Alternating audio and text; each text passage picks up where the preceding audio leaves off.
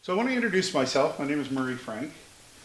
I am what they call a building science consultant, which is interesting in that building science was not a recognized discipline in the professions until after I started doing this for some time. If I want to back this up a little bit further, my then girlfriend, now wife, and I lived on John Durant's property way up at the very top of the hill over there for about a year. I went to school with Peter MacArthur at UBC. I knew Denise and Chris. I worked at Lytton Lumber and pulled on the green chain, I think in about 1987 for a good hot summer. And Lytton's always had a special little place in my heart. And it was after I left here, I actually left here to go to work with a consulting engineering group out of Toronto who did building science evaluations, and realized I was too much of a lone wolf, so I incorporated my own practice in September of 1990 and have practiced continuously since that time in building science, which is to do with everything that impacts a building. So it's geotechnical, energy, rainwater penetration, roofing, comfort, sound, fire resistance. It's the idea is it's the ability to model and predict performance and the interaction between all those things and how they can affect each other, so that we can explore new and wonderful technologies and changes in priorities for housing and commercial buildings and industrial and institutional, and have a reasonable idea of what that performance is going to be. So it's a predictive science, and it also gets used a lot in forensics. So over the years I have been an expert witness in the Supreme Court and of both BC and in Canada. I was the guy in 1992 that did a presentation called Water Got In, Made Things Bad. And in that presentation, I coined the term leaky condo. And I brought a sample of the rain screen wall that you hear a fair amount of, the capillary break behind the cladding, which is now mandatory in all high moisture index regions in North America. Soon to be all houses and homes and buildings built in North America. So I brought that in. I put it under blue tarpaulin because all the buildings in Vancouver in 1991 and 1992 were covered in blue tarpaulins because they were all melting in the rain. I got in a lot of trouble for that presentation. I wasn't a very popular guy, and anyway, it turned out that I was right in the fullness of time, and that was probably a good thing, but it also really cemented for me just how important it is that we have this capability to understand and predict performance in buildings, because we don't do it the same way we used to do it 500, 1,000, or 10,000 years ago. In those days, everything happened by trial through time. Like, you built stuff, and the things that worked you kept repeating, and the things that didn't work you just knew better than to do it again. But the evolution of housing, think about it, like the grand old Tudor homes in old Europe.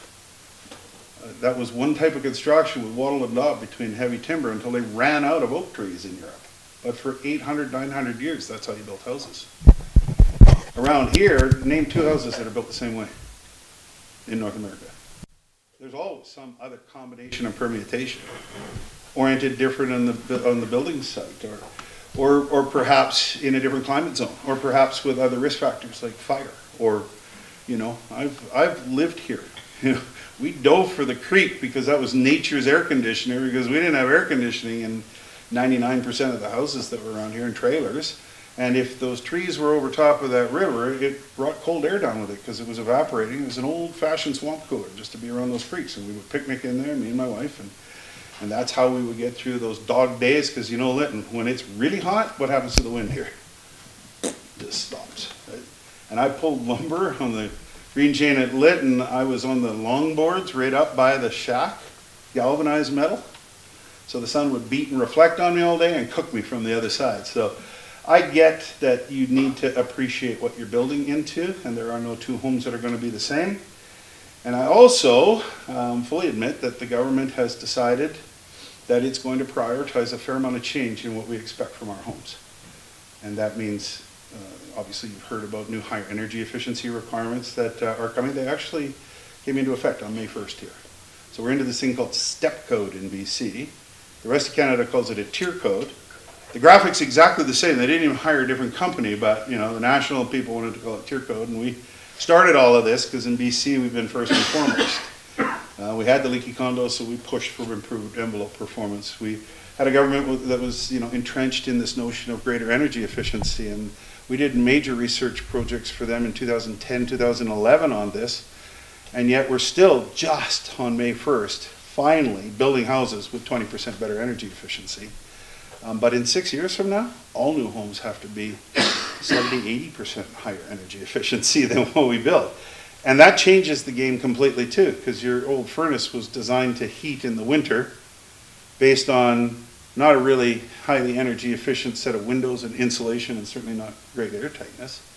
But now, in order to achieve these new minimum legal requirements under the building code, you're going to take an old furnace which might have had 4.5 tons of forced air capacity. You might only need 1 ton of air capacity for that exact same shell of a home, form of a home. And that means that that furnace could be 1/4 of the size, 20% of the size of what you used to have, and still give you the same comfort. So that's kind of good news, because the smaller they get, the cheaper they are. But on the other side, they've also got new technologies that allow us to disengage from gas, and you don't even have a gas connection here. So this movement towards all electric to disconnect from natural gas works to the advantage for a community like this. And then, if you really want to be a nerd about this stuff, yesterday the provincial government issued the public review for the new building code in 2024 that will come into effect next spring here. So we're less than a year away from that code actually hitting.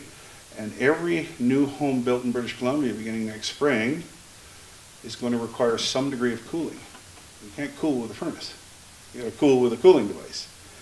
So we're going to see a transition into heat pump technologies. It disconnects you from gas, and it works on electricity, and one device in the winter works as a furnace. It actually takes the heat that's outside, and I'll explain that in a little bit, but go with me for a second. It takes the heat from outside and brings it into your house.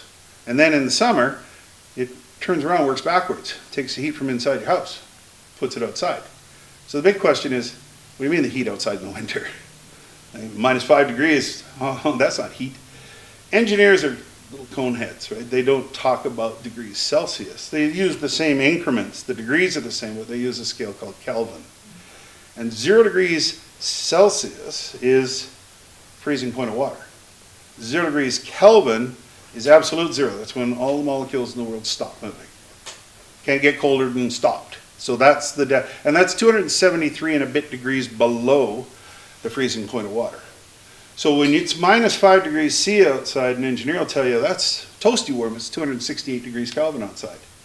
So the idea is you stick a refrigerant out there that boils at -5 or -10 C, and it becomes a vapor.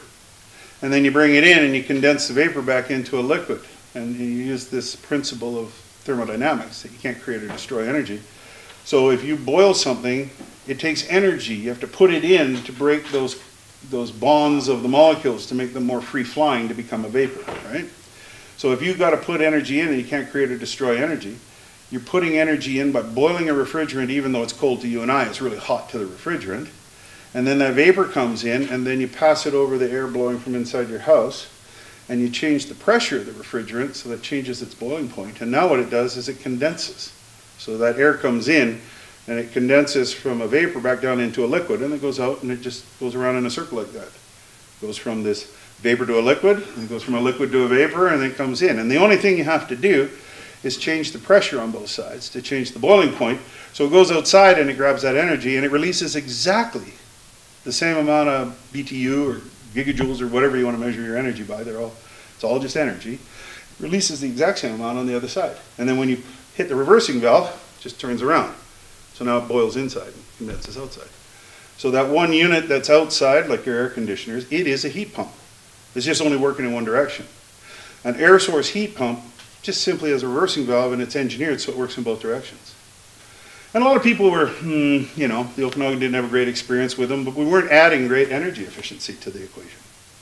We were still building them into these nasty, we haven't ostensibly changed the energy performance of houses since mid-1980s here in BC. We went from a 2x4 wall to a 2x6 wall in the codes in the 1980s, and we put pink stuff in them. That's all we've been doing ever since, right up until May 1st. That was the minimum provision of the building code. So, yeah, you needed 4 tons of heating and cooling capacity. In English, you needed really big air conditioning units to cool in the summer. You need really big furnaces to get that heat in there, because you put a little bit in that we get to use, and the rest of it's just flowing out with the airflow, the air leakage in the envelope, and it's flowing out through the insulation, and so you got to put in a ton just to get a little bit of goodness out of it. Well, the whole idea behind energy efficiency is you tighten up that envelope so that it's really nice and airtight, and you put really, really highly performing insulation blankets around so that you don't get conductive movement of heat, you don't get convective movement of heat, and then you deal with your windows and put all these neat, you've heard of low E glazing and everything. It's actually high reflectance coatings that they put on there, but it reflects infrared light, and that's where heat moves when it's radiating. It moves in the frequency. We can't see it, it's below visible red light, but that frequency, if you believe in light, you believe in radiant movement of heat energy. So it moves three ways, so you got to control its radiant movement, and that's why the windows, because light goes through it, so does heat. So you put those high reflectance coatings on, but that sounds like reflective mirror glasses from the 1970s, like chips. It doesn't sell very well. So the window industry went to the engineers and said, we can't sell high reflectance. People don't want that. They don't want to have mirror glass. So the engineers said, well, you're only reflecting the infrared. It doesn't reflect the visible light spectrums.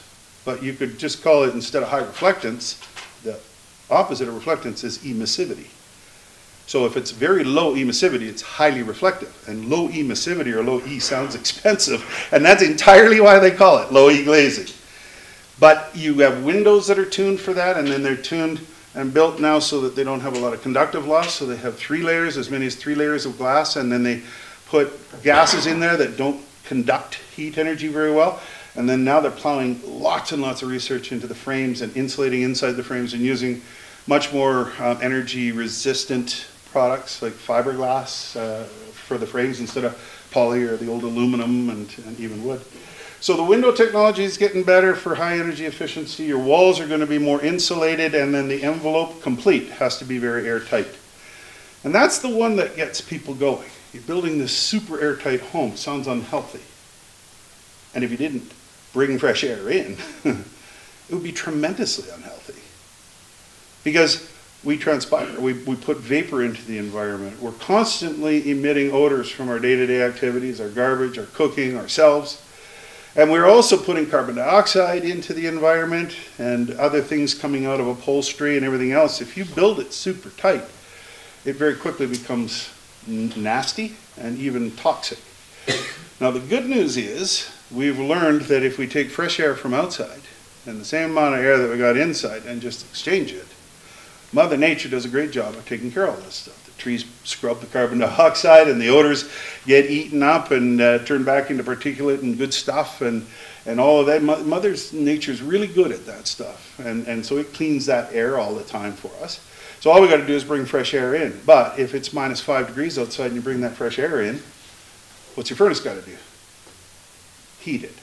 So there's a new tool that you also have heard about, I'm sure, and it's called an HRV or an ERV, but it's a heat recovery ventilator. And all that does is it takes the air that you need to exhaust out and it passes it by the fresh air coming in, but it never mixes it. You know the corrugated cardboard? You look at the edge and you can see the waffle pattern, you can see right through it. If you look at the other edge at 90 degrees, you can't see through it because the wafering goes this way. Well, imagine if you took one piece of cardboard that way and another piece that way. You could blow air through this way and air through this way, and the air would never mix, but think all that surface area that's contacting. So a heat recovery ventilator is a very simple device that has stacks and stacks and stacks. Now they don't use cardboard, but they use coroplast. Well, there's some aluminum ones in that, but they just, you know, the lawn signs that you see at election time and all that, it looks like corrugated cardboard, but it's plastic. Those are the simple cores of HRV, and then they just stack and build a big cube of it, and all the air that they exhaust out goes through here, so it's only every other one seeing flow this direction, and then all the air coming in can only go through it this way, and so that stack has all of that surface area multiplied by all of those layers, and you can recover almost 80% of the heat energy in the winter, or 80% of the cooling work that you did, so that you're pre-cooling the air coming in, and so your air conditioner doesn't have to cool it. And you're preheating it when it comes in the winter, so your furnace doesn't have to preheat 80% of that air. So you can see where the advantage to that is. Again, smaller and smaller mechanical devices, yeah. What's the lifespan of the corrugated plastic? Because when it's exposed to air, it's not that good.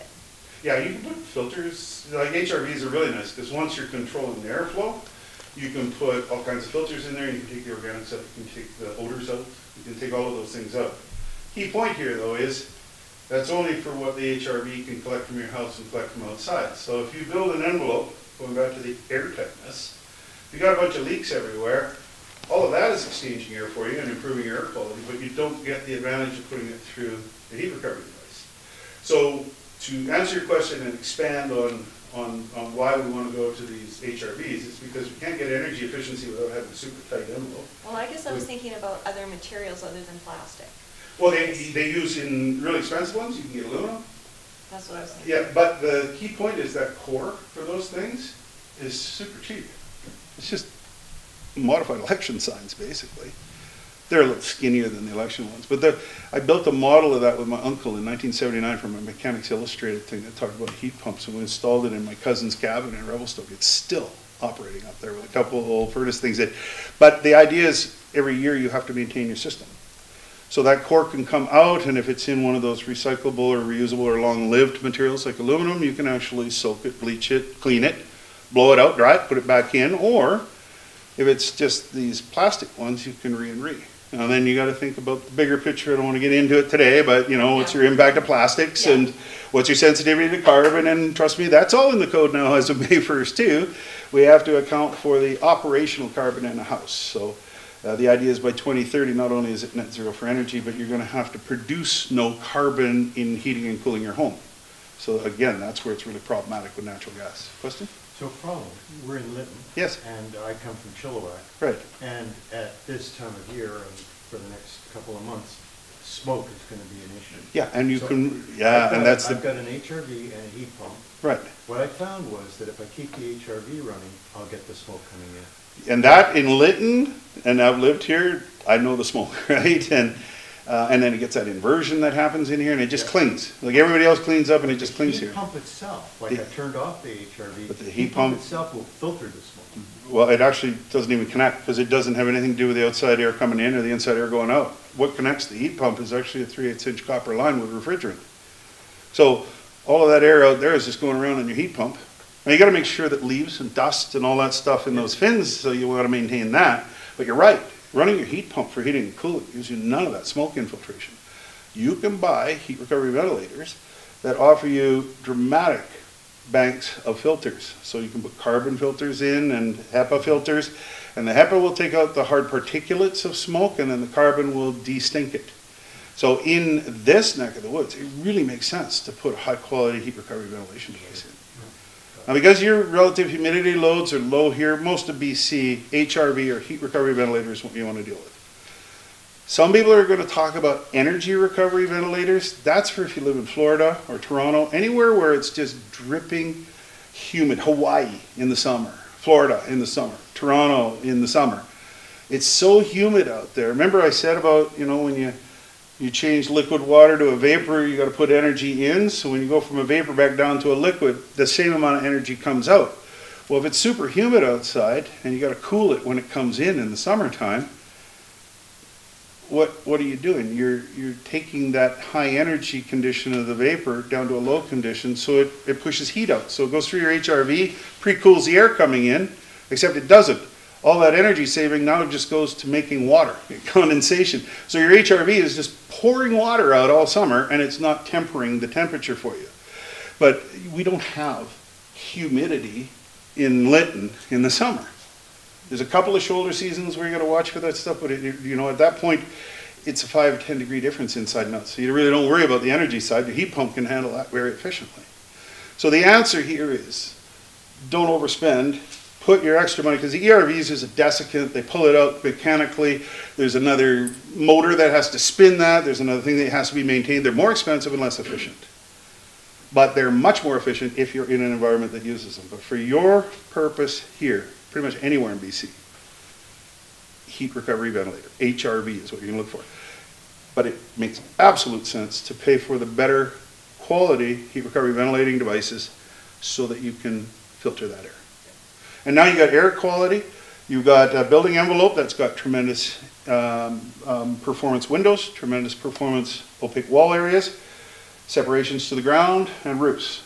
And you've got an air barrier that's absolutely airtight, so that all of the stuff coming in and out goes through your heat recovery ventilator, and then that house works tremendously efficiently. And we know how much ventilation we need, and the beauty of ventilation for human occupancy is the thing that's the worst when we occupy our homes is moisture, humidity. And we are no longer comfortable as humans once we go above 60% RH. So the beauty of, you know, the design of a home with a super air source heat pump in there and everything else is that it'll exchange air with the outdoor air, and except for a couple of weeks out of the year, that exchanging of the air will, the absolute humidity or the moisture that's in the air outside, when you bring it in and bring it up to temperature in the winter, the relative humidity goes down because warm air can hold more moisture in a vapor form. So when you bring that stuff in, it might be super moist outside when it rained, 90, 100% relative humidity, but maybe at 10 degrees. When you bring it inside and it warms up through the HRV and then through your heat pump, it's now 21 degrees and comfortable for you and I. The relative humidity of that now drops down below 60%. So that air has quality for ventilating your home. And if we vent enough to control humidity, we have enough to take care of carbon dioxide and all the other contaminants that release into our environment, unless you got radon gas problems where you're building, or you've got an absurd amount of nastiness coming in because you bought furniture or carpet that's off-gassing chemicals and things. It can be challenged by those, and you can deal with those separately. But, you know, to keep this simplified, what's the goal moving forward? Well, in the past, you could explore energy efficiency. And a lot of people went a little bit of the way. And even now, we're only going 20% improvement. Well, think about how much you spend for energy a year right now in your home. You know, I was talking to one gentleman here, and he's spending $1,200 a year. He's only in 580 square feet, and he does a lot of things to conserve energy. But what's a 20% reduction on $1,200? Or use $2,000 or $3,000 a year for energy as a more reasonable estimate of what you would be using. What's 20% of $3,000 in a year? $600. That's one dinner out at the Ashcroft Manor. Right? Without factoring in the gas, right? I like it up there, but I haven't been there for a couple of decades. Is it still there even? The thing about that 20% savings is what's it really doing for you. But if we go to net zero, where we're going to be in 6-7 years, all designs are going to have to be there. By 2030, all of Canada, every home built has to be there. What's an 80% reduction in your energy bill? 80% of $3,000 is $2,400. How much more mortgage could you afford if you had an extra $2,400 a year that you weren't given to your utility? So what could that service? And so when a lot of people say, oh, it's going to cost more to build a net zero. I can't afford houses at all right now. And if you listen to everybody, that's a common cry out there. I couldn't afford my house that I live in since 1999. Not a chance. So it's really important that we understand that there is a premium to improve the energy efficiency, but you have to consider what does it bring back to you as a homeowner. I mean, at the end of the day, every month, if you have a mortgage and you have a utility bill, if you're paying zero to your utility bill, you got more to pay to a mortgage. It's the same amount of money coming from your cash flow, fixed income or otherwise. So where does that become interesting? Well, it becomes very interesting at net zero. The other thing that we found about net zero is because there's such a reduction in demand on energy. I mentioned it earlier, you got really tiny little furnaces. Like the heat pump, which does the heating and cooling on a 2,200 square foot demonstration project we built just at Cathedral Park, 3,000 feet of elevation, right against Cathedral Park by Karamias on Highway 3 down there. And it's got a very similar spec that we have here. It didn't get to 49.5 degrees there, but it got to 46 in the heat dome. We've had 3 years worth of data in there, and we're there during the heat dome, and our winter design temperature there is minus 32. So it's a very similar range of operation in there. It would have normally taken a 4.5 ton air conditioner and a 4.5 ton furnace to deal with that. That's a big furnace, that's a big air conditioner. We can do the whole thing on a 1 ton unit. And because it's a high efficiency unit, we put in a 1.2 ton unit. And with the low temperature devices, you pay a little bit more money for them, but the advantage is the pump is a brushless pump technology. It's extremely efficient and low energy consumption.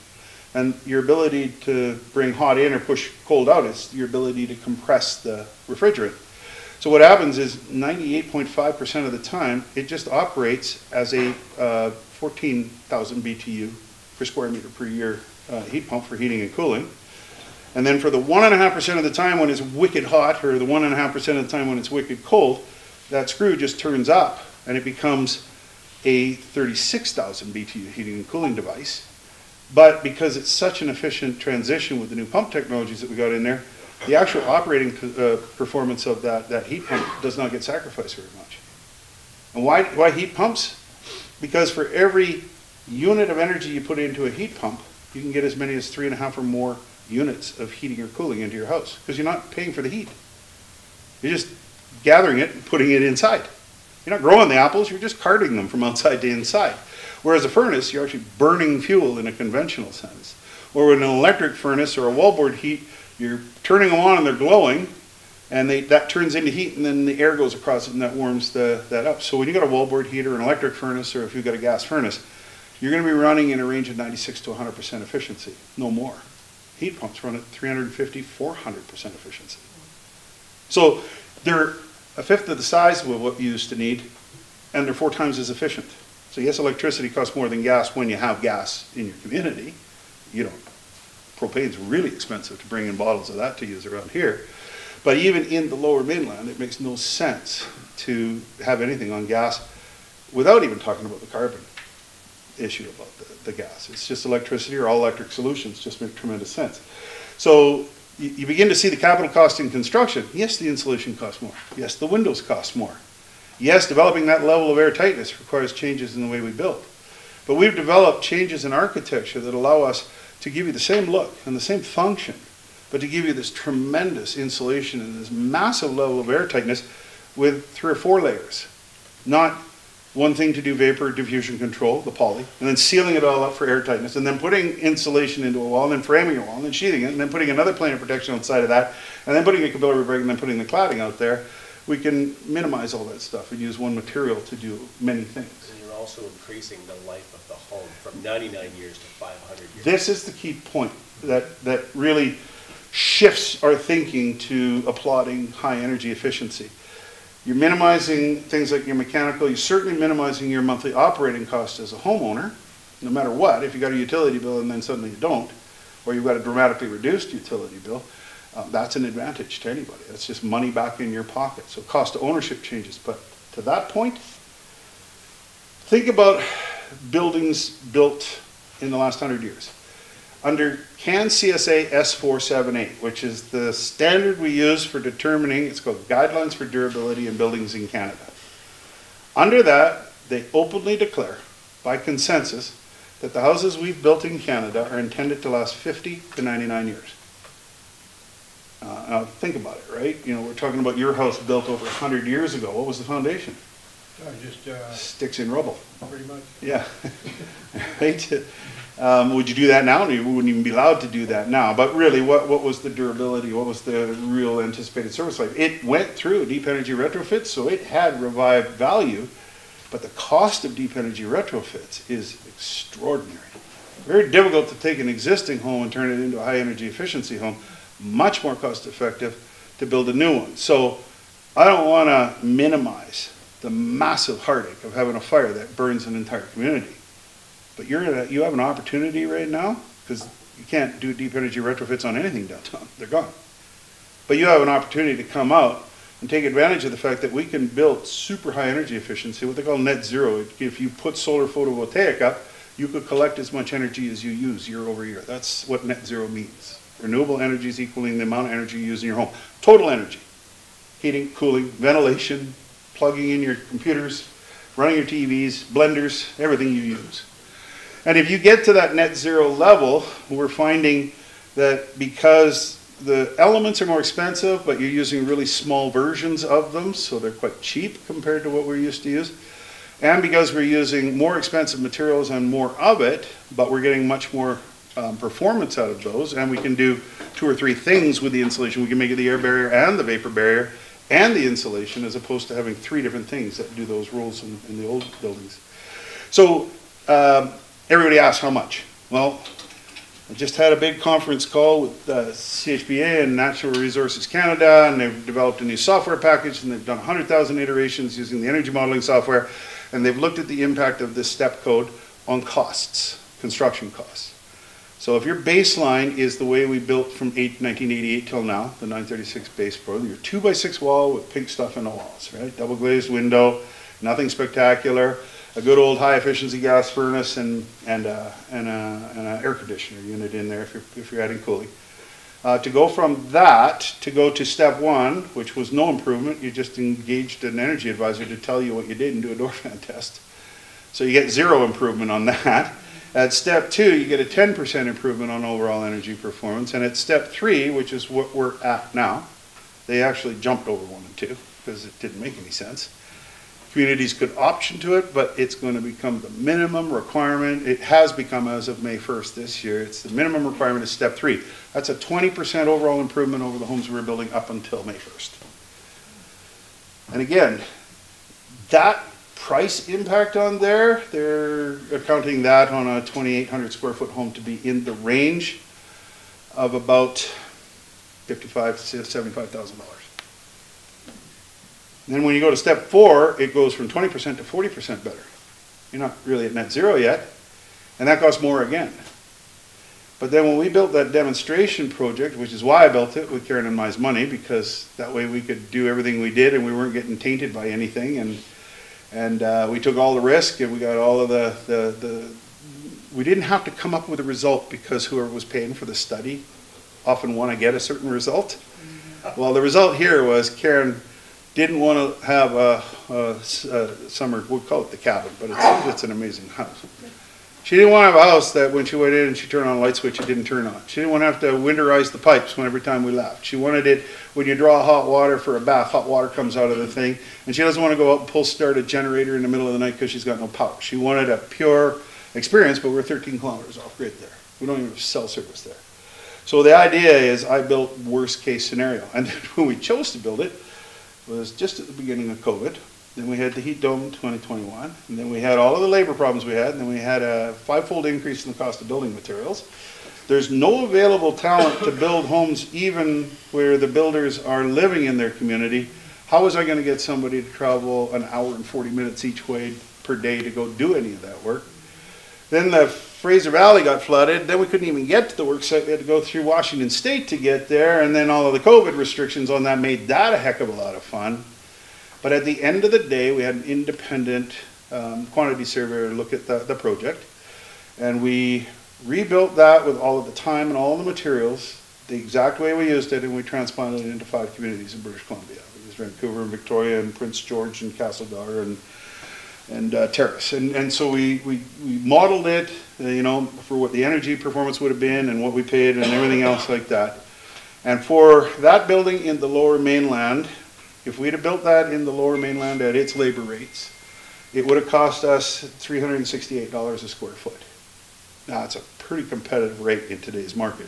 But we had most of our heavy purchasing done before all of that inflation on there. You're well over $400 a square foot now as a safe bet for a house, not a architectural one of executive home, but a nice home, right? You're in the 400s range.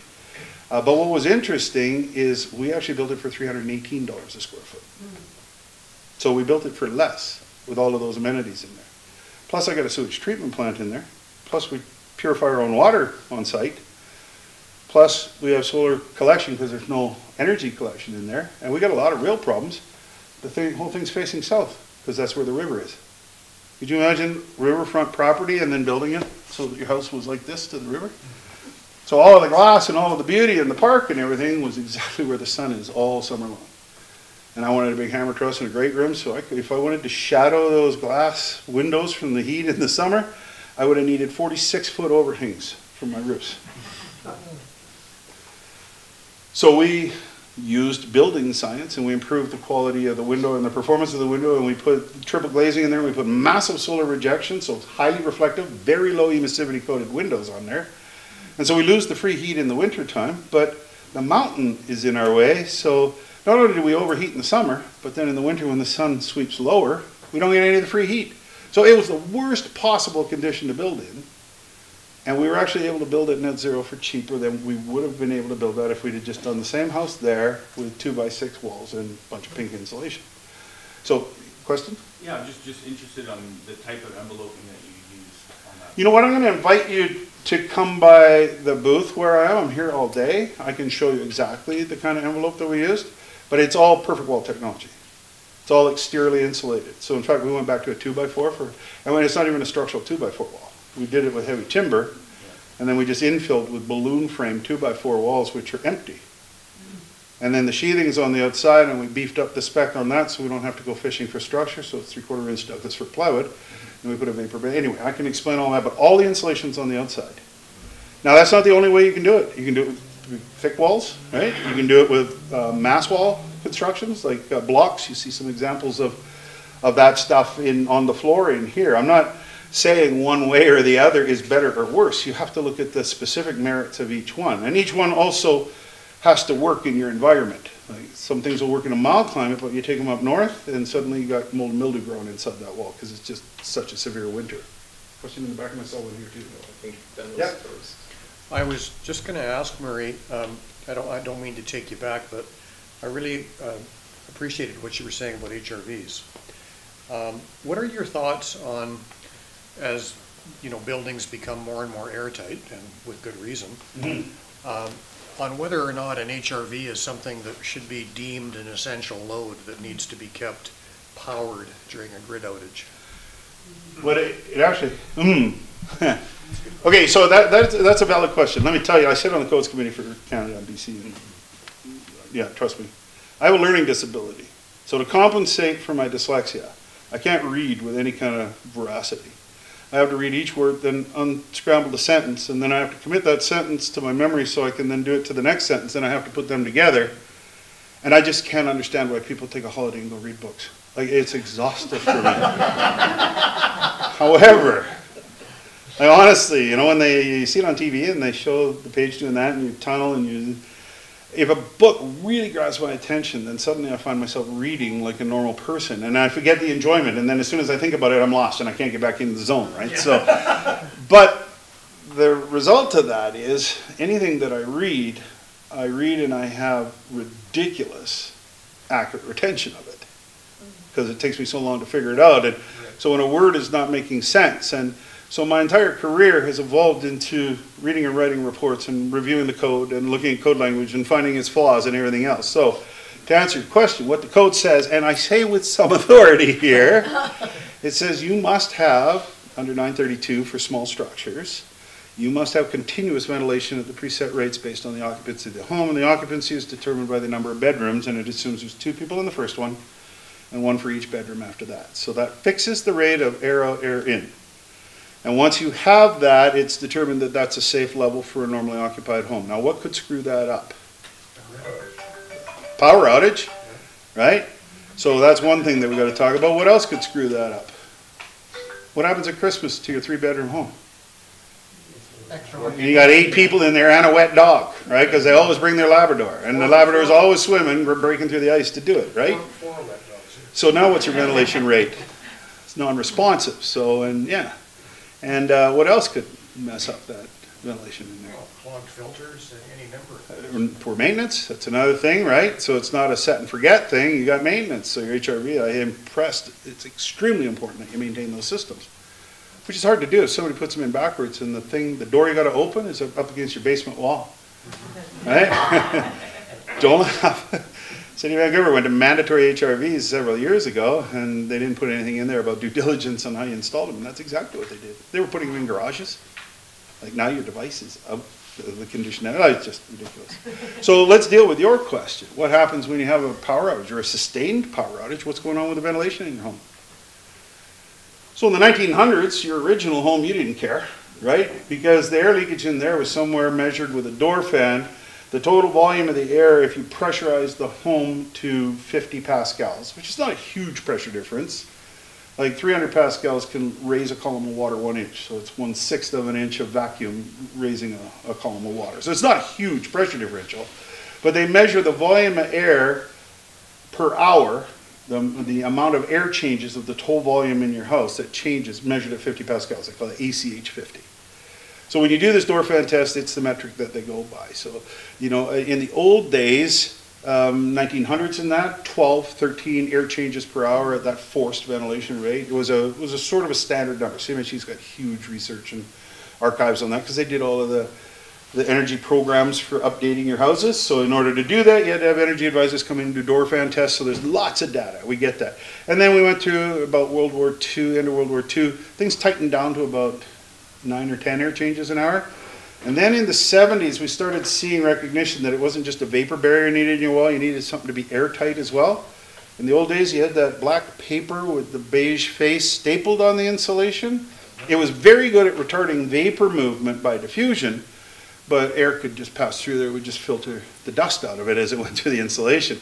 So in the 70s, they began this notion of including a concept of airtightness in the envelope because they were making it mandatory that you had 2x4 walls with bad insulation in them, and some of them were starting to fail. In the old days, they didn't fail because if you do a thermographic scan of a 1910 home in the winter, what do you see flowing out of every orifice in that house? What is just heat pouring out of it because there's no insulation in there? Well, how's that going to grow mold or mildew? Everything in there is like a hairdryer blowing through your walls and heating everything up. So, you know, it's kind of like when you got a boat, right, and you're coming into the harbor and it's high tide, who cares, right? But when it's low tide, you're a little worried about the rocks and hidden treasures down there because they're going to rip your hull apart. Well, in the old days, we built houses where we didn't care how we built them because they worked by accident. As you get closer and closer to net zero, all that treacherous water underneath you is going to get at your hull unless you know how to go around it or build a hull that can handle those contacts. And that's the downside of high energy efficiency. But to hold on to this concept, when did things change? Well, in the 70s, we were averaging about 6.5 or 7 air changes an hour. And then in the 80s, do you remember what happened when we went to 2x6 walls? They also Drilled holes in it. well, that never was in code. That was just stupid, the vapor diffusion port. We haven't got time for that, right? But what did they make us put on the inside before you put the drywall on? Like in the 70s, it was just 2 mil polyvapped on there. But then what happened in the 80s, mid-80s in the code? 6 mil poly, and what do you have to do to all the edges? Seal it, tape it, or acoustic seal it, non-carrying butyl. What generation of 4-story wood frame condos was the first generation of condos that were subject to leaky condo? 80s. Anything built under that new code provision with 2x6 walls and R20 bad insulation and that sealed poly bag in there. Because you'd reduced energy flow through convection, through the air barrier. You'd reduced energy flow by conduction by going from a 2x4 to a 2x6 wall. So you went from effective conductive resistance of 8 to effective 16. Those are rounded off by 0.4, but so you doubled the amount of conductive resistance, you dramatically improved the air tightness, you're down now around 6 air changes an hour. And now to get back to your heat recovery ventilator question, it turns out that once you're tighter than 7 air changes an hour measured at 50 pascals, the accidental ventilation with all those holes in that building envelope for your 1900 home or your 1950s home was not enough to keep it safe inside. So we didn't care in 1972 or 1981 or Expo 86 even. But in 88, all of a sudden we're building houses that had to have mechanical ventilation. And then do you remember what they first put in there to control how often it went on? Remember those little humidistat dials that were on all the walls? Hands up, how many of you on the bathroom fan? The really noisy bathroom fan that you couldn't sleep with? How many people learned really quickly that if you turned that number high enough, it would go out, right? So you weren't venting your house, but that number on there was 0 to 100. Remember what I told you? Comfort and safety maxes out at 60%. The minute you turn that dial above 60, so it would only gone on at humidity above 60, you had a toxic environment. So then the code said, well, nice try, but we can't give people control because they don't get it. Which is still unfortunate, because I like positive controls, but fail-safe is also good, right? So we're still trying to answer your question. What do you do in a power out? Well, I know you'll get there. You know, the first issue is, should we care? And the answer to that is what I just went through. Damn straight, because if you're going to build now to step 3, anybody know what your ACH 50 has to be? That's step 3? 3.5 maybe? 2.5. Oh. Right? 3.5 was what you had to do for step 2, but nobody built it step 2. Well, unless your municipality was asking for it. They had an option to go there. Your authority having jurisdiction is the big word for it. Your council. So you're building at 2.5, is that under 7? Yeah. So do you need ventilation? Yeah. So when there's a power out and you're driving your ventilation through the continuous operation of your HRV, what's happening? Well, you're in trouble unless somebody opens a window. What if you can't open a window? Well, then you're in trouble. Then, well, yeah, it makes ventilation very difficult. And who's, you know, has anybody got an alarm that measures the relative humidity inside your home, and when it goes over 60%, you wake up at 2 in the morning, go and open a window? Right? What about your air barrier? How many people, has this ever happened in the history of mankind? Where two guys get together and they say, we should go to the Lytton pub. I can't now, but we should go to the Lytton pub, and the one guy says to the other guy, no, not today. I've got to maintain my air barrier.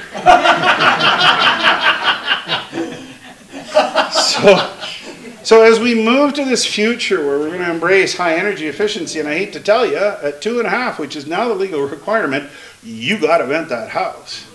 The big question is, what are you doing to ensure operational conditions within that home? There's 2 answers to this. You can own your own home. You can buy a simple little RH device, or put, you know, in the age of technology we've got now, I have a weather station on every building that I own or have ownership of, and I can see it online. And whenever it goes to 60%, the thing beeps in. Yep. And then my iPhone tells me that there's something going on in there, and technically it's 55%. But when you live in the wet coast, right by the ocean, there's about 3 weeks a year in the spring and the summer where you can't actually use the outside air and maintain that. So in classic government fashion, it's supposed to be 27 to 55% is human comfort under ASHRAE. And that doesn't work because you can't guarantee that you can maintain it unless you put dehumidifiers in. And they didn't want to get into that because there's another $2,000 for everybody. And they make noise, and you got to remember to empty them, or you got to plumb them, and then when you don't plumb them right, they back up, and then you get a flood, and then your insurance tells you you should have known better, and you know, yeah, okay. So what did the government do? They can't change the physics. They can't change the fact that that air doesn't have good enough quality around Halloween and in the spring when you're going on those shoulder seasons. So they just decided that they would round the numbers, 27 rounds to 30, and 55 rounds up to 60, and you can maintain 30 to 60. But I'm telling you right now, if you want to be a purist, at 55, we want to be doing something about it. And it will affect all kinds of things. It'll affect your wood when you get above 55% relative humidity to begin to swell. And then it'll dry out in your dry season when it gets cold in the winter.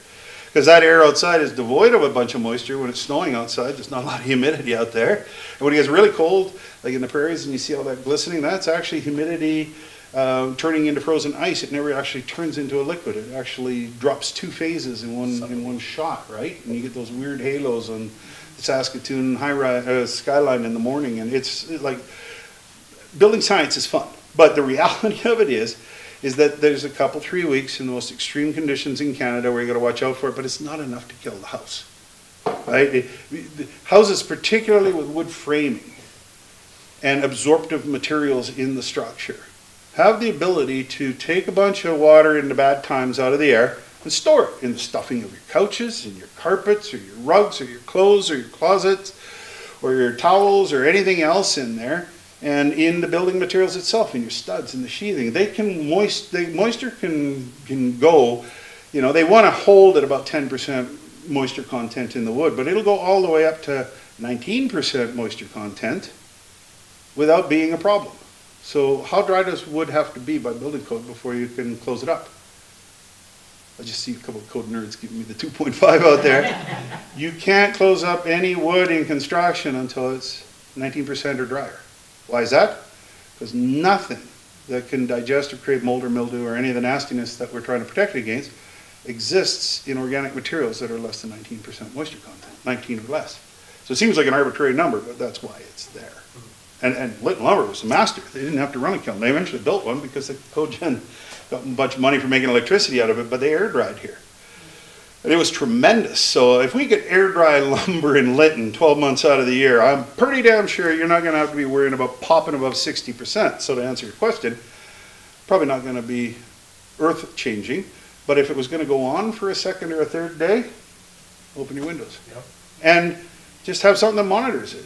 You know, they're $2. I think if you go to Canadian Tire twice in a week, they give you one for free, like little yeah. If your power goes out and you're running on a heat pump, do you recommend one of those Tesla battery kind of things that switch on your power goes out? Well, yeah, this is a great question. Like, wait, okay, so renewable energies. I'll be talking about that in the next hour. Yeah. Can Segue. I'm going to give you a real high level introduction, and I've got 2 minutes left, so yeah. Don't feel rushed. But I want to give you a real high level answer to that because it's a tremendous question. As British Columbians, this is not the same game around the world. Like, for example, in Ontario, if you put solar photovoltaic on your roof, the utility would give you a contract and would buy as much power as you could sell to them under contract. In the first contracts over there, we're pushing 80 cents a kilowatt hour. Now, you're buying your power right now at about 13.8 cents a kilowatt hour, taxes in and all that, right?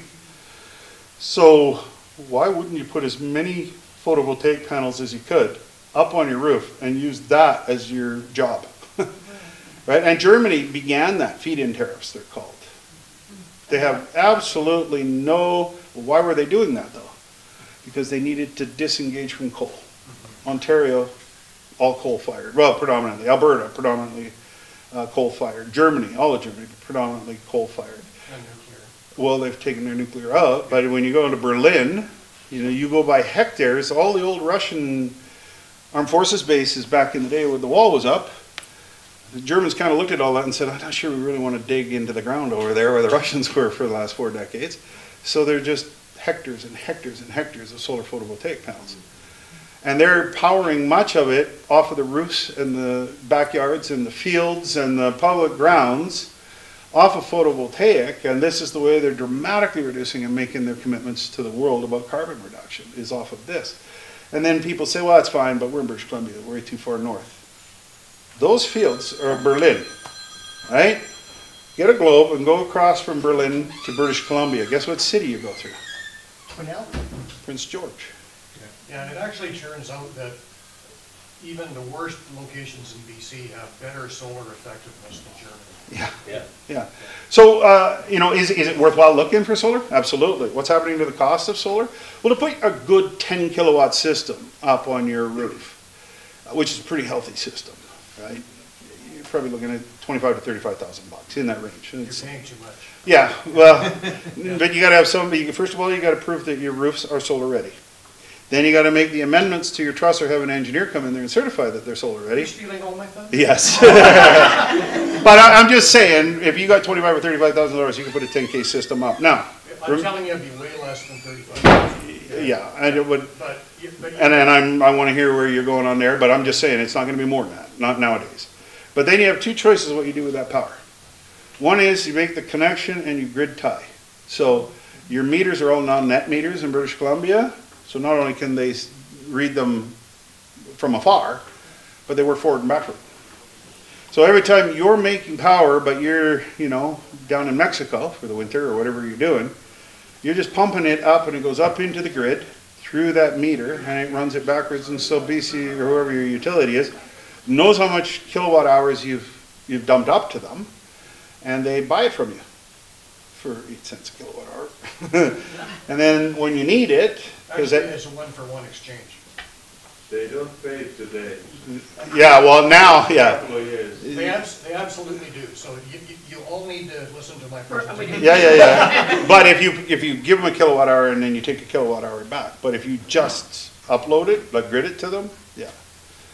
So, More later. but does it make sense to hook up to solar photovoltaic? Well, you can grid tie. That's a very nice way of using the grid instead of batteries to store the energy, because you may not need it in 2 in the afternoon when you're not there. Somebody's going to need it in British Columbia. So it goes into the grid and it gets used, and then they can adjust how much they're dropping through the dams and the big turbines that are making the electricity. They instantaneously adjust for the demand loads in British Columbia. Well, if they're getting it already in the grid's demand load on the dams goes down and it saves the water behind it as potential energy and blah, blah, blah. The plan 2 is you can put batteries in your house and you can store it. We are completely off grid up there. I have the Elon Musk satellite, and then I also have an Explorer net because we do live presentations from there. And I never want one satellite to go down because my clients don't appreciate it when I'm lecturing, and I'm not lecturing anymore, right?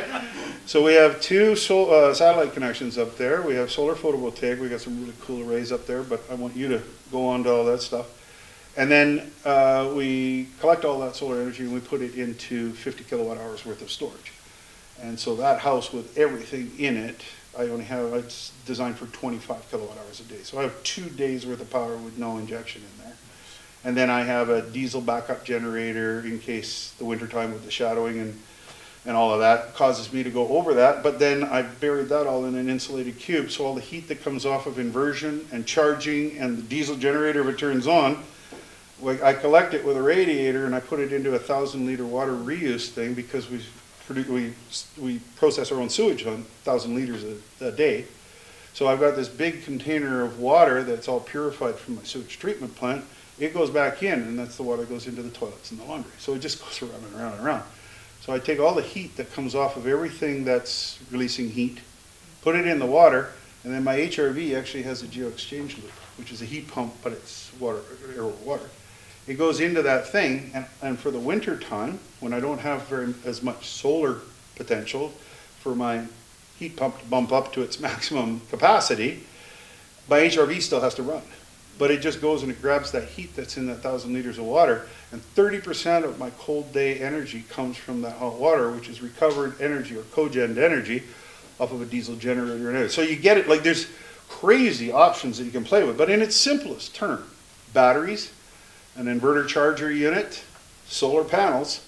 This brings it in and it charges or direct drives or both.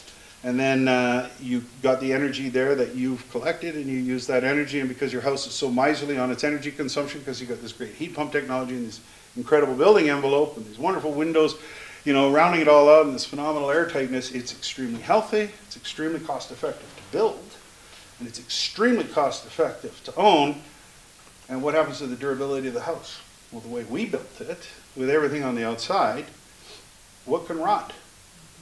Like if I gave you all a piece of 2x4 today as a going away present, and I asked you all to put it under the bed you sleep in every night for the rest of your life, and then bequeath it to whoever you're bequeathing it to, and have them do it, how many generations before that 2x4 rots? If it lives under the bed you sleep in every night. Have you calculated this? Yeah, is there a right answer? No. I'm going to suggest 1,000 years, 10,000 years. Like you got 1,000-year-old structures with heavy timber in Europe that are inside. They're fine. Sure. Right. 1,000 years, I vote for that. Yeah. So if all of the stuff that you got outside is doing the air tightness and vapor diffusion control and insulation, and it's all built, don't shoot me here, but of very, very robust materials, bitumens and plastics and things. What's the one thing that we hate about those things? They don't break down, right? But if you don't want them to break down, so what happens if you do that and then you include those materials that are highly recyclable at end of life? So if you use EPS popcorn polystyrene, or we really like the GPS that's got some graphite in it, bumps it up to even greater levels of insulation per unit thickness. That stuff is basically, once you've made that insulation once, it'll be good for 1,000 years. And then when you take the house down, they actually put it into steam, and in BC it's generated from hydroelectric heat sources. They just melt it down, put it back into the polystyrene beads, and then they steam them back up, and then it's good for another 1,000 years. And it's a zero carbon process. So it's got a zero operational and a zero embodied carbon, and if it's in a house that lasts 1,000 years instead of 100 years, it divides any penalty for the fact that it came from an oil derrick to begin with over 10 times the service life. So it really becomes very minuscule on the badness for Mother Nature out there. So it's a complex question, it's a complex thing, but what people are not paying enough attention to is that if you go back at net zero and you get it right, remember, you're in the harbor at low tide, so if you don't get it right, you're going to wreck the hull and the house is a throwaway, right? But if you do get it right, that house will make sense for your daughter, your daughter's daughter, your daughter's daughter's daughter, and your daughter's daughter's daughter. By comparison, if you build a house today, even at step 2 or 3 is the minimum they have to have 20% improvement, what's its durability? Well, if you just build it with R22 bat instead of R20, you're building the same thing. The building science is the same. It's good for 50 to 99 years. So you give that house to your kid after you've done 30 or 40 years in it, and all you've given them is a $250,000 liability to take it down and a construction project at fair market value. So it's gonna cost them more than to build a house on green space development land. And they're gonna have to do this every 2 generations, whereas if it lasts 1,000, and it's renewable, you build it so that you can put the windows in and out, and you can put heat pumps in and out, and the things that wear out are renewable instead of trapped in there and not able to renew them. Suddenly you're talking about cost of ownership going way, way down, way, way, way down, and then the fact that we can build them at or even less than what we're building houses for right now, and we can answer to the carbon equation, and we can take control of renewable energies, as long as we make good decisions and consider all of those inputs. That's the key to success. Now that house that we built down there is in a zone 6, so it's the same as Prince George, right? That thing, you know, you hear about the R value.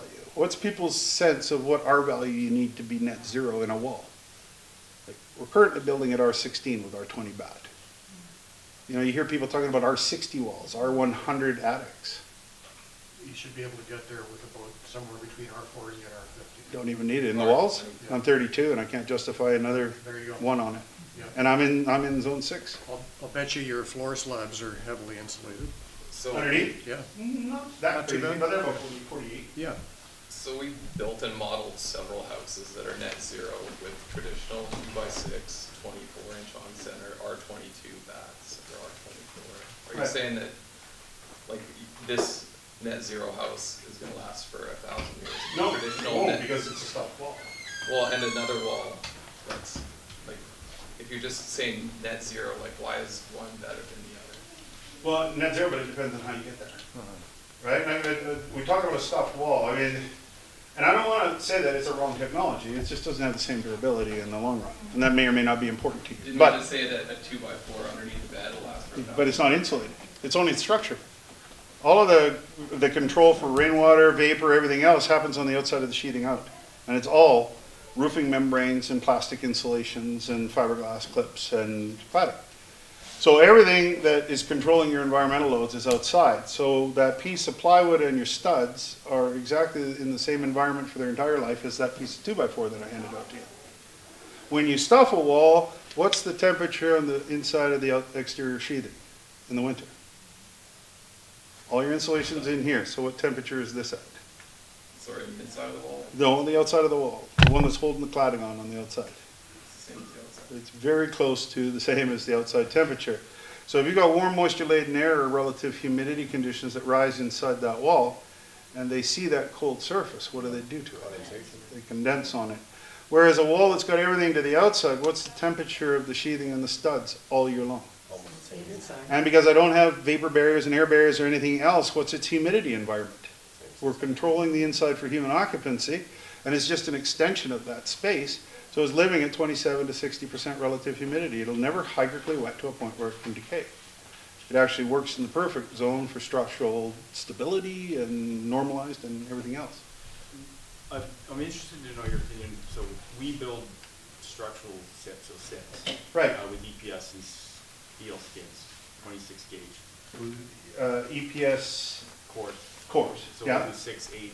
Well, and it's pretty 12. standard SIP span, right? Correct. Yeah, with just a steel set instead of wood or MGO board or something of that nature. Just Right. interested to know your opinion on those, because the air tightness, we've never had an issue with that testing. Yes. At all. Yeah, the problem we've had with SIPs is not, Too airtight. well, no, it's not too airtight. The problem is that if it isn't perfectly airtight Yep. at the seams, and you're in a cold enough environment, it just eats them alive. Like, none of the SIPs experiments have been very successful in the Arctic, for example. Steel set. The SIPs construction itself, they all rot at the seams. Which, Just from very, very tiny amounts of vapor movement through air leakage. Because there's very little air leakage, but it's all at those joints. so we seal with sealant, and then we also 3M the every seam. Absolutely, and all these things are necessary. Now that you got vapor permeable tapes that you can use on the outside, these are all things that you can do. And in that instance, yeah, but at the end of the day, your outer skin is OSB. And OSB hygrically wets at 80% relative humidity, so it is prone to mold and mildew. It's much more sensitive to it. It doesn't have to actually saturate. Right. It can actually wet up enough to to support the growth of molds and mildews, even at 80% relative So you're humidity. recommending arguably a liquid applied, presumably a liquid applied? No, just if you're, okay, the Well, that's colder, why I hate the edges of OSB. the colder your design condition is, so we got zone, in BC here, we've got zone 4, 5, 6, 7A, 7B, and then we have one tiny little blip of zone 8 in northern British Columbia. I forget the name of the community, but it's the only one that's got, what is it? Fort Nelson? No, Fort Nelson's still 7B. There's one there that's 8, but it only had one building on it. It was a government building and burned down in the 70s. So if anybody goes to build there, you actually have a zone 8 condition. But that's crazy. That's like 9,000 heating degree days. That's winter. But when you go up into the Yukon and NWT and you're building in Old Crow or you're somewhere on Baffin Island or something like that, you got to really worry about, and ultimately most people have abandoned SIPs in the far north because it's sensitive to even the tiniest amount. By comparison, you know, when you're dealing in zone 4 and 5 and 6, I've seen very good success using SIPS panels. But they operate with persist walls up in the north still, which is, you can't tell me that that's a better wall system, right? No, it's terrible. Well, are you kidding? They're selling, wondering to First how you Nations, get- they're selling sea cans. Yeah. And they're insulating them on the wrong side. The vapor control and everything's on the outside, and you got a 7-foot ceiling height. I'm just wondering how you mitigate that seam piece, right? 'Cause Yeah, you're saying- how you mitigate it is go to perfect wall technology. So you put the membrane all over everything, and then you put all your rest of your control layers to the outside, which is not SIPS friendly. This is exteriorly insulated using rigid. So it's all the materials in a SIPS, but you're putting all the structure and sensitive materials inside and all of the control layers to the outside. So they call this perfect wall. And in roofing, they call it IRMA, or an inverted roof.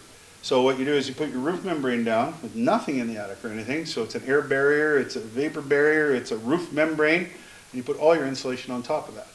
You'll hear this referred to as an inverted roof, because we're used to putting insulation and everything and then venting the attic space and then putting everything on top. It's really common on flat commercial roofs. It's that strategy, the insulation is on top. Yeah, yeah, but you can do it on slope roofs too. Like the project that we built in the demonstration project, and again, come by and I'll show you pictures of it. It's 3x6 tongue groove Douglas fir on a 10-12 pitch roof, and that is the minor structure between all the heavy timber bents. Like each one of the frames every 12 feet, those span that. And then on top of that, we got one vapor permeable, absolutely consistent peel and stick membrane on there. So we got stick VP and Henry's on there, so VP 100. Both worked extremely well. And the reason we put those on there is because we wanted to have a membrane notwithstanding before we get to the wood. And the reason we put vapor permeable on there is because if it defeats all the other layers and we get a little bit of water under the insulation on top of that membrane, it'll just drive by vapor drive through the membrane, and Douglas fir becomes extremely breathable when you have high humidity, so it just breathes in. So now our roof is all that insulation on top of the membrane, and then a gap with a roof, traditional roofing felt underneath it, and then a gap, and then the roofing material on top of that. So any water has to beat the roof. Then it has to beat the roof felt. Then it has to beat the 2-pound foam, which is one monolithic layer of closed cell plastic that's 8 inches deep. And then even if it gets through all of those layers, then there's a full roofing membrane underneath that. And then even if it defeats that, it's going to drip on your head. It's not going to get hung up on that poly bag in your ceiling or anything, and you're going to see a stain exactly where that is. So there's actually 7 lines of defense, and a traditional roof has 2. And then the other problem is if you insulate your ceiling and not your roof deck, you can vent your attic space. People think you have to vent that. The code says vent it or don't. If you vent it, 1 in 300 for slope, 1 in 150, effective cross ventilation, blah, blah, blah, right? It's all these things that everybody goes through in those attics. But if you, back to 1948 when the first code was put together here in Canada by Kirby Garden, the reason you vent your attics is because in the old days we did nothing for air tightness in those ceilings. We put bugger all for insulation in there. So what was coming through the ceiling and hitting the underside of your roof deck? Vapor, but also heat. So what happened to the snow when the heat hit the underside of your roof deck? It would melt. But how much heat loss on the overhangs, your eaves, where the roof goes out past your walls? No heat loss, so it would freeze out there, and that's where your icicles come from. And it'll ice dam, it'll back the water up, and everything goes to heck. Go to Nelson, right? They got eave heaters, coils, everything monstered on there, and the people pound tin on there trying to get rid of the ice damming on their old houses. And yeah, it's Nelson's cool because they built it up from the lake upwards, so it's just like a a housing history encyclopedia, because the oldest houses are by the water. They're all Victorian 1900 built, and the newest ones are at the top. Go up there, that's where the really entertaining stupid stuff happens. It is the drug capital for a reason. That is the one we call it Dr. Seuss house. All the windows are crooked. It's like, really? So, you know, as we look at all of this stuff, and then we look at a conventional vented attic, and we realize that the only reason that we actually did it originally was so we could take care of ice damming. Well, nowadays you need what kind of insulation, what kind of air tightness? Massive. And it has to be perfect to get to these nets. So how much heat loss and vapor are you going to get up in the attic space? None. So do you really need it to be vented? No, but here's the downside now.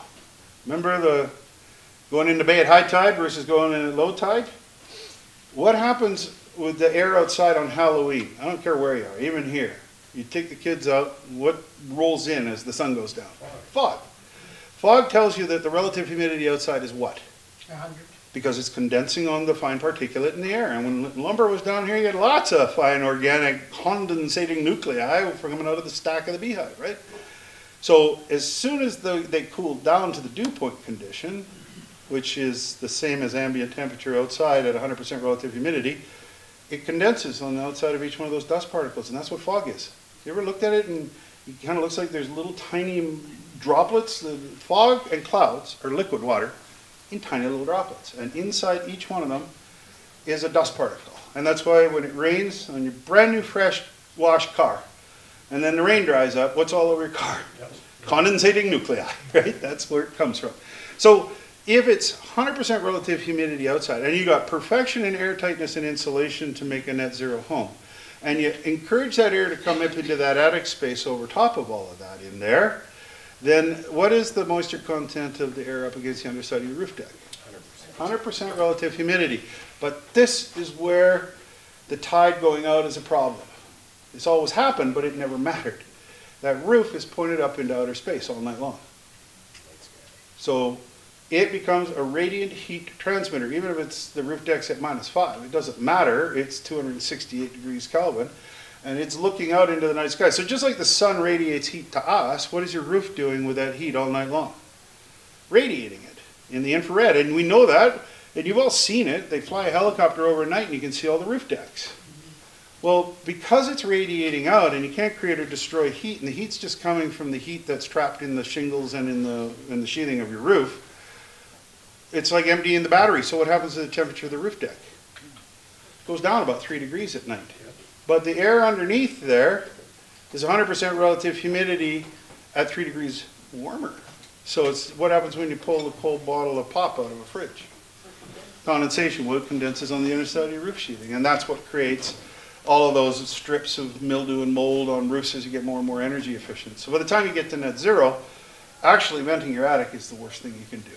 And the best thing you can do is insulate your roof deck. And then people say, all that extra volume, you've got to heat and cool. It's not. The heat loss is relative to the area of your building envelope. So take your ceiling and open the drawbridge. How much more area do you really have of roof when you slope it? It doesn't matter about the volume. You've already added that little tiny bit of ridge line on there. So you're not really paying a penalty in that you have more building envelope to lose heat on, but what you're doing is you're allowing it now so that your building envelope is up there, and if you do it right, you put the roof membrane on and nothing inside, and you condition that space like it's another room. Very little energy penalty. And now what can you put up in the attic? Everything. Where did we put furnaces, and if you got an HRV, or where do you put them now? And think about the evolution of that. 1900s, we go around Old Shaughnessy and that, the whole basement was devoted to, what were those little doors that were angled like that at the side of basements in 1900? That's where the coal went. And how big was that coal boiler down in there? So why did they build basements? For the furnace. And then we started getting better and better, and we started using oil, and then we started using natural gas, and we got more efficiency in there. So, but you still need a furnace room. This stuff mechanically, if you put it up in the attic space, you don't need that anymore. So then now the question is, do you even need to dig a basement? And you just build it on piles and elevate your house like we did in the 70s. I'm seeing a couple of hands, and I'm seeing some people have reached their building science maximum. So. Your time is up. Yeah. There's somebody supposed to be going, and I think people are. Yep. Are showing you. Yep. So I want to hand this over to the conversation in there just to summarize. you know, we can't be afraid of going to net zero, but you have to do it right. And in order to do it right, you have to understand the building science. It's not just about the energy calculations. It's about what's potentially going to get triggered when you lower the water in the bay. And that's the package that we need to pay attention to. We've got lots of tools here in British Columbia. We're the masters of it. And now let's look at one of the really important things, that's renewable energy, if you want to jump on that. That was really good. Thank you. Thank you.